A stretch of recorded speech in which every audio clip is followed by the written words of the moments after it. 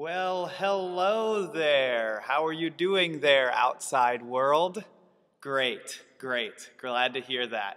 Well, hey, I wanted to take a minute here to tell you about an upcoming series happening here at Calvary Assembly for Second Student Ministries.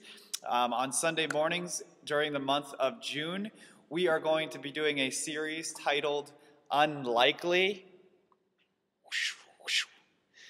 That's our slick motion graphic happening right there. But here's the idea. Here's the idea of unlikely. The idea is that God uses unlikely people in unlikely places to foster an unlikely response to Him. So maybe you're sitting there thinking, wow, who is this dork? Or maybe you know me and you think, I know that Jonathan is a dork without a doubt.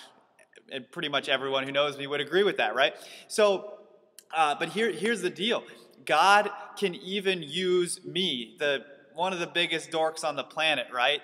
That He can use me to accomplish His purposes. And this is this crazy, crazy thought. I mean, we think about, it's humbling, but it's also like, it's not supposed to be intimidating, but it's just this crazy wow thought of like, wow, I could be a part of what God is doing. God could use little old me, right? Little scrawny Jonathan. He could use that, right? And so the same thing is true for you as well, that God can use you in huge ways. And even though you're an unlikely person in an unlikely place here in Rochester, whatever that means, He can use you. And so we want to talk about that. We want to explore Scripture, what it has to say about that, what Jesus says. So I just ask that you'd come ready to learn Sunday mornings at 9 or 10:45, and be sure to grab a donut in on the way.